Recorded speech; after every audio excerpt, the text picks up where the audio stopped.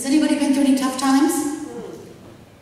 You really don't get out of this life without lots of tough times. You're always either starting a crisis, in the middle of a crisis, coming out of a crisis, or somebody you know and love is going through a crisis, coming out of a crisis, about to go into another crisis. There's always something going on. And especially if you're a woman, we feel like we have to save the world. We have that nurturing spirit that God gave us. And he does say we're the heart of the household.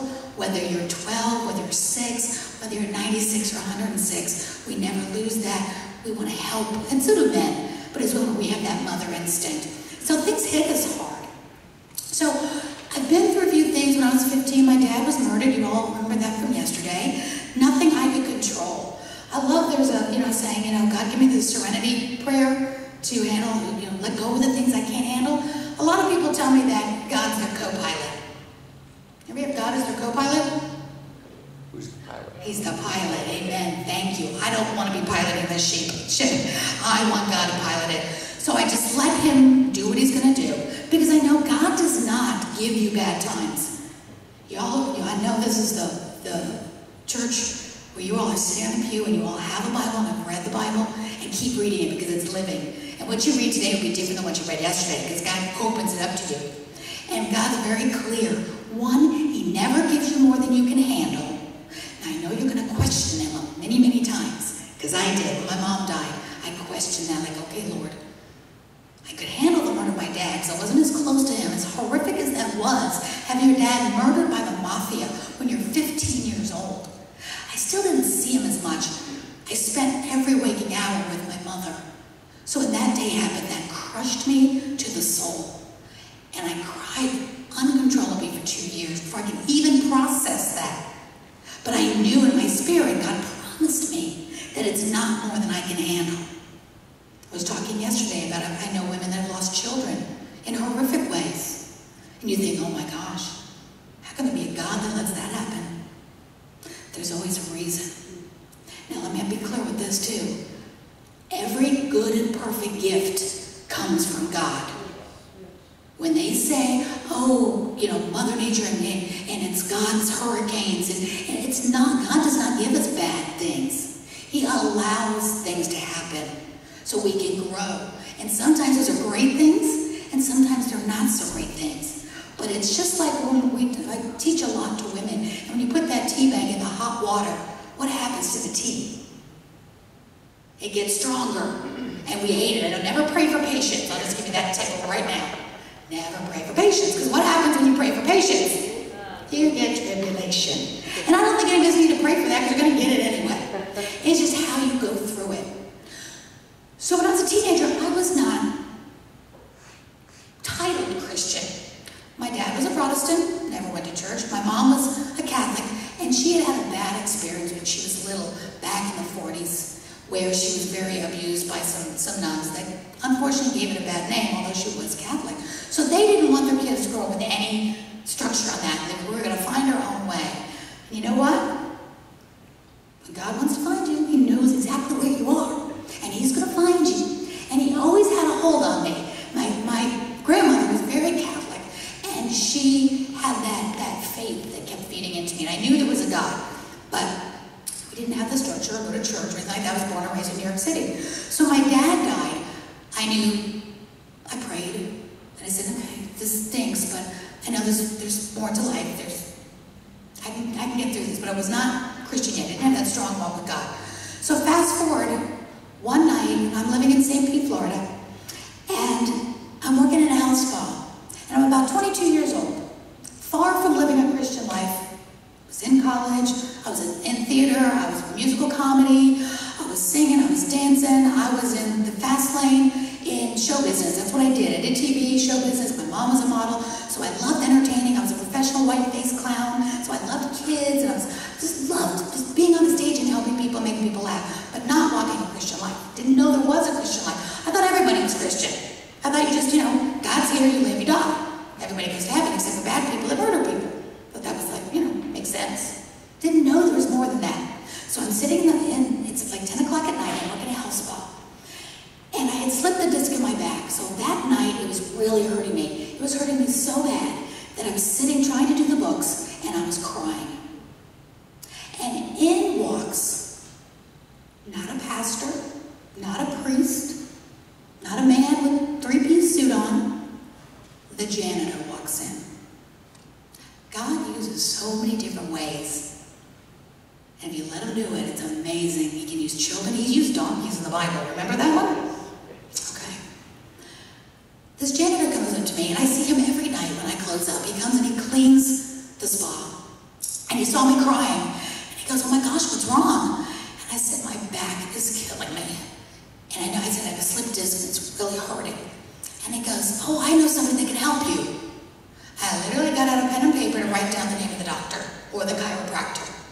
And he goes, no, come here. And actually came over to me.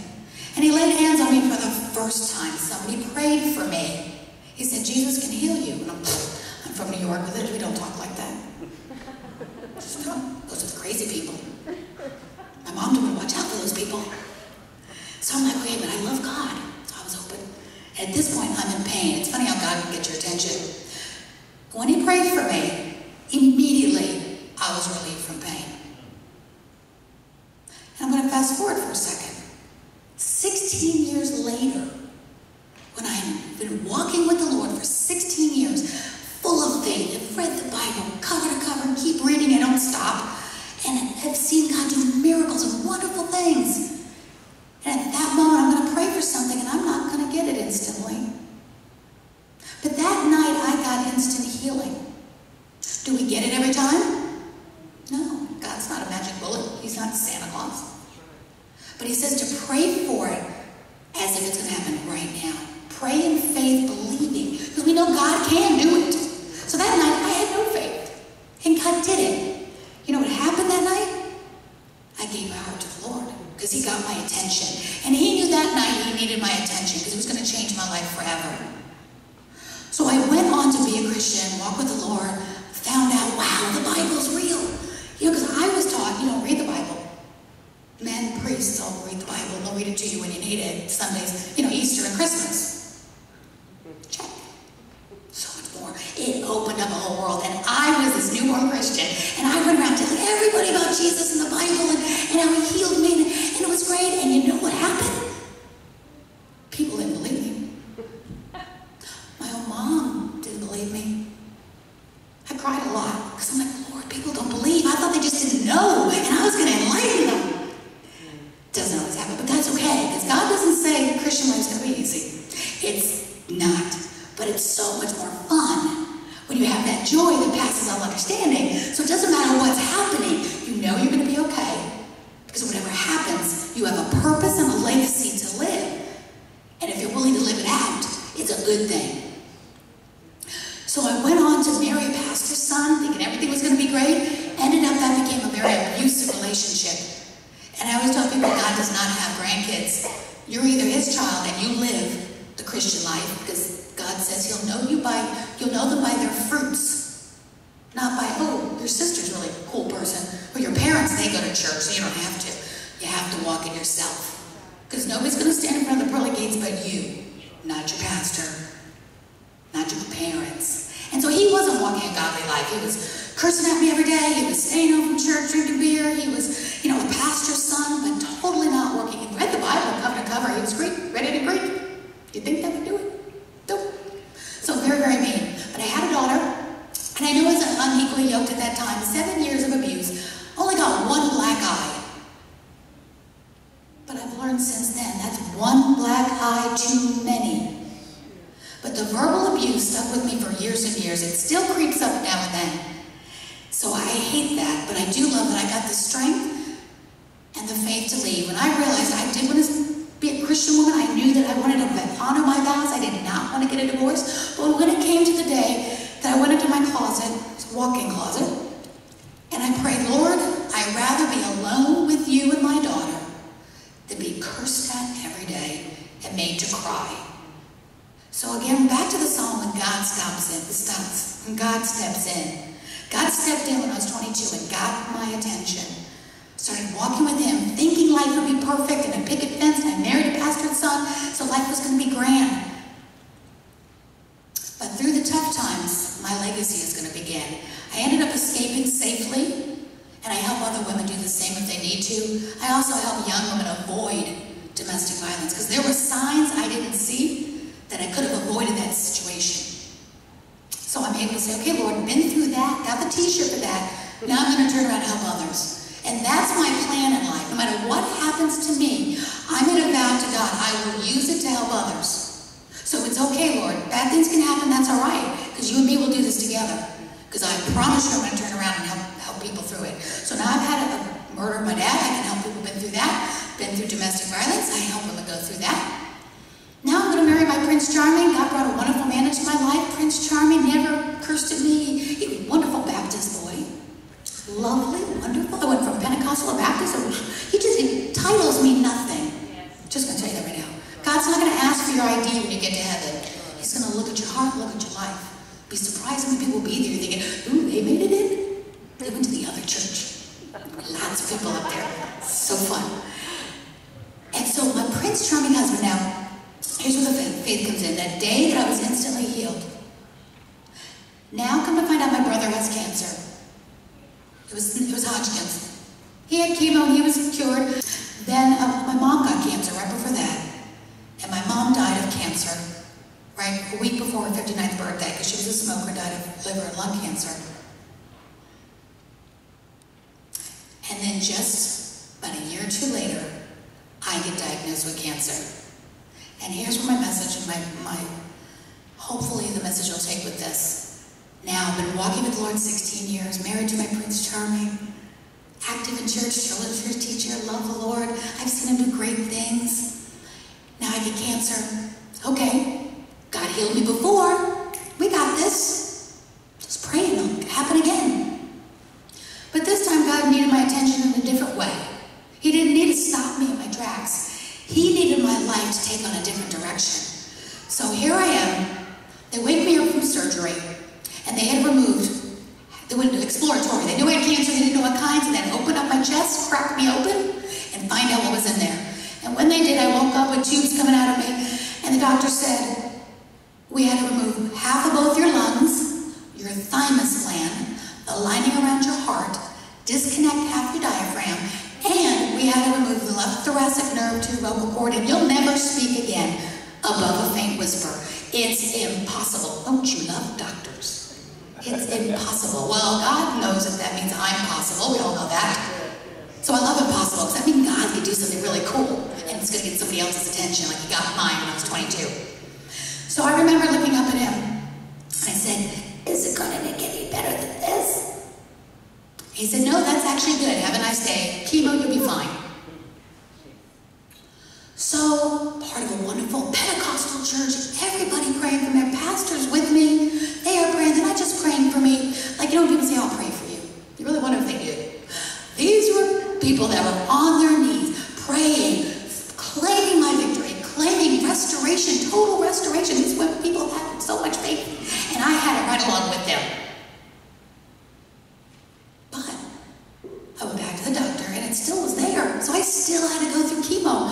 I'm like, what's up, Lord? I've heard of, back when I was going through 99, you ever heard of Brownsville, I think it was Texas? They were having revival, and people were walking out getting healed. They didn't need anything else. I'm like, Lord, I believe in you that much. How come I'm not getting the instant healing right now? How come I have to go through chemo? How come I had to have all that removed? I know you can do it. You healed me before, and I didn't even know you. Well, what happened? I wouldn't change a thing. God heals us in his timing. And sometimes it's right now, so never be envious of somebody next to you that's getting something right now. Or God, I kind of, gosh, that was easy. We just got that. And I've had to work 40 years for something. Never do that. Because your life and your legacy is there for you. That an amazing purpose. And from me not getting healed right away, he healed me. I'm talking to you today. I'm not supposed to be able to talk. That deserves an amen. Yes, amen, praise God. This should not be happening. I couldn't talk for 2 years. I just talked like this. That was it.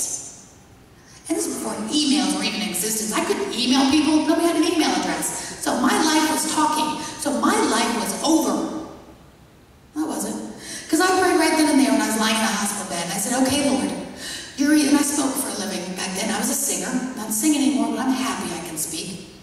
And I prayed, okay, Lord, you're either going to show me how to live my life without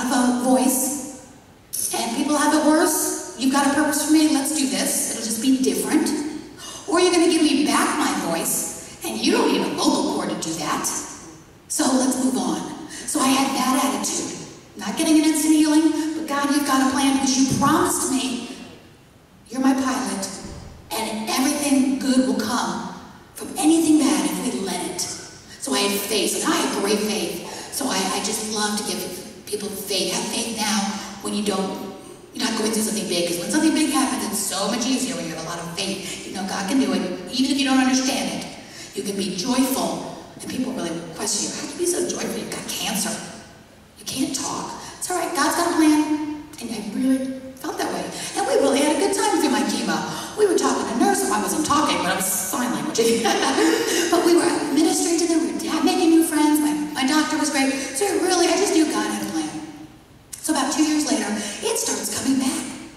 And now the 700 Club gets a hold of my story. And they do my story on the 700 Club because they looked into my medical chart. Because they don't take a miracle like that. I don't know if you know that or not. They have to prove that other people went through this and didn't get the same outcome, because we don't need any fake testimonies for God. He's going to do it the right way. So they looked into it for about 6 months and realized there's a lot of other people out there that had the same surgery and they're not talking. And you're talking. They brought the camera crew over to my house. They did. You can look it up, 700 Club, Aurea McGarry. And I love it because it gives people hope. My husband's on it too, and it's really neat. Did I get an instant healing? No. Did I get healed? Yes. Am I singing? No. Is my life different? Yes. Is it amazing? Yes. Because guess what? I would not be here talking to you or to the millions of people I talk to all the time on radio, TV, and events. If God had just healed me like this, it would have been a different testimonial. But I like this one better because I like giving people hope. If you're not getting that instant gratification, we're also microwave ready. It has to be now, Lord. It has to be now, or I'm not going to believe you. I love that it took time and nurturing, and we had to walk in our faith. That is such a cool testimony. So I love letting people know next time you're wondering if God hears you or hears your prayer. Is he listening? So I hope you remember that, because later on, without a voice, without a vocal cord nerve, I won an Emmy for having a TV talk show, and I'm not supposed to be able to speak. And I was 48 years old. I wasn't a young, pretty little 21-year-old either. So it's never too late to have your dreams come true and God to do a miracle in your life. And it's not over until the day you go home to see the Lord. So God's not finished with you. So whatever you're thinking you want to do for the Lord, go do it. You have everything you need right now, exactly the way you are, to fulfill God's perfect will